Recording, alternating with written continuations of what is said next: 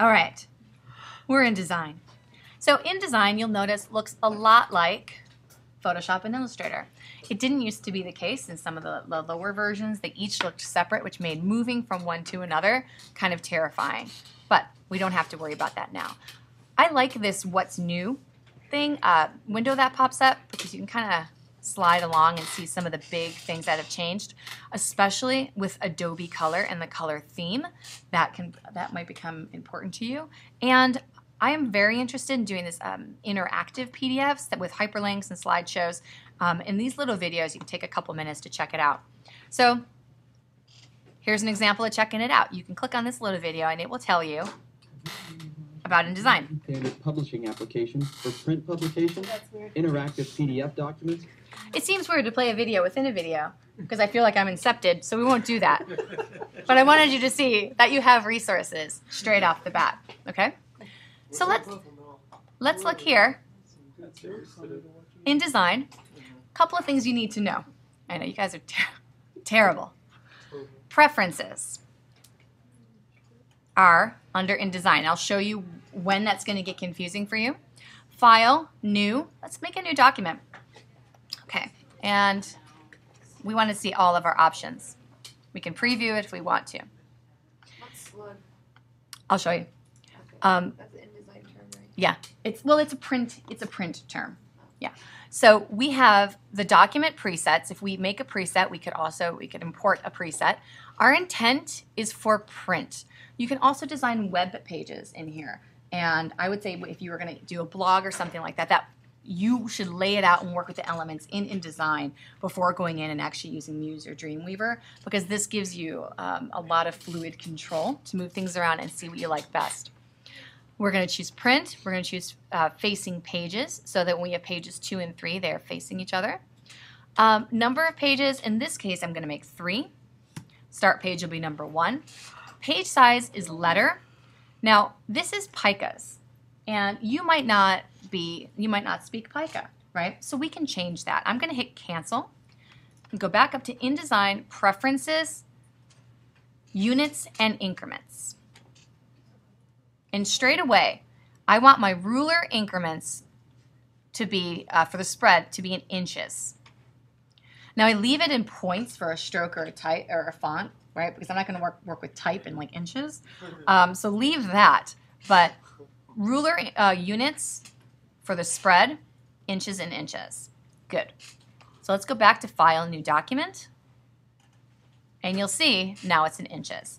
So we've got our margins, right, which are the purple line around here, and it's all the way around is 1/2 inch. Looks good. The gutter is the space between columns, right? So if we wanted a bigger gutter or a smaller gutter, in this case, let's keep 1/2 inch gutter. Actually, that's kind of a gigantic gutter, so let's make it that big. We can change the margins if we want to, and you see they're all changing together because of this little link. If you don't want them to do that, break the link. I think the default is pretty good. Now the bleed. If you're working with graphics, you want to add a bleed. And I usually add 0.25 and then hit tab, and it will apply that throughout, okay? And you'll see the bleed is that red line. And what that is if you're working with graphics that you want to go off the page, you can't simply butt them up against this black line, which is the page edge. You have to butt them up next to the red. Or when things are cut, you will have a thin white line going through your graphic. So if you're doing business cards or page layout or whatever, if a graphic is going to look like it goes off the page, or you want a color to go off the page, it has to go to the bleed. And then the slug is where you can leave notes for the printer. All right. In this case, I'm not going to worry too much about that. I don't really need a slug, and I'm going to hit OK. I'm going to close this down. So much like the other two programs, we have our toolbar here, our fill and our stroke. The tools that we're going to use to select our type tool, our rectangle frame tool, and up at the top, we've got our option bar. Right. The panels I like to have out are pages, and that will show you the amount of pages. And here we have 1 page. If I wanted more pages, I can go down to the bottom and create more. Now say on the third page, I have a circle, and I want that third page to be the first page. I can grab it and drag it. You see the little arrow hand? It'll say, do you want it to go this way? Do you want it to go that way? You want it to go up to the top. So when you're designing, if you need to change pages around, honestly, I use this for, I don't do PowerPoint anymore. What I do is I will create it in here and export it to JPEGs or export it to a PDF. So I do everything in here. I really like how I can say, oh, I want this slide up here, and it's a great presentation. We will talk about master pages and how you can place elements on master pages that will apply to every page.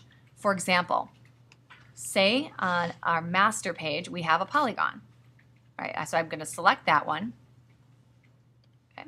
That means no matter how many, oops, don't do what I just did. I added a bunch of extra. So if I add pages, you'll notice that every one on the left has that polygon because that is what was assigned to it in the master.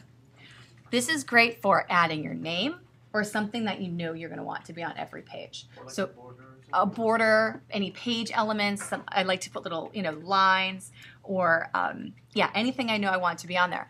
You can make several masters. So if you know you want your name to be on every page, but sometimes you want to change it up so the name's a different color, you can have an A master and a B master, right? It's kind of amazing what you can do with it. So that's just some of the stuff. So I like to have the pages out. If you don't want a page, just select it, drag it to the trash. I also like to have links out. This is the hard lesson about InDesign, and I want you all to learn it today. Let's go File, Save As, and we'll save this as an example. And where I'm going to save this is in a folder. You will turn things in InDesign in folders. All of the images, Word docs you reference, fonts, everything needs to be in that folder because things are not automatically embedded. And if you embed a lot of large files, it'll become really unwieldy. And one of the great things about InDesign is that you can just have those files in the folder. So I'm going to save it as an INDD, InDesign, and save. Now, in the next video, we're going to talk about bringing over some assets and how we have to structure our folder.